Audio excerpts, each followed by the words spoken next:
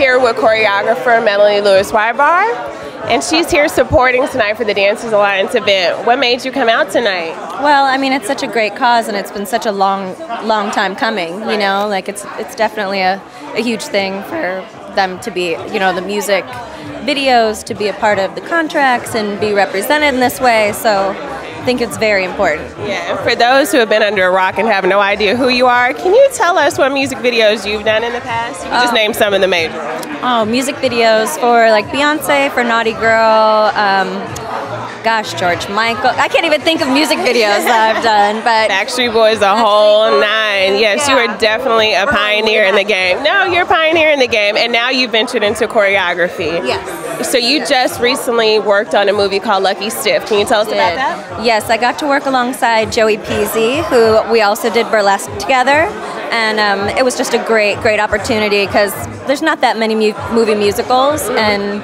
it was great to be able to do that again, and of course your gorgeous face is in there. I wasn't going to say anything, but it was, and so it should be mentioned. Yes. Yeah, and it was just fantastic, you know, coming up with some concepts and fun, beautiful things and ideas, and I'm sure a lot of the kids that are coming out tonight will be, you know, featured in it also. So. Yes. So when can we expect the film to come out? That is a good question. Actually, I'm going to say I think sometime next spring, but not positive of the release yet. Okay, and since then, what have you been working on? And since then, I did some body double work for Jennifer Aniston.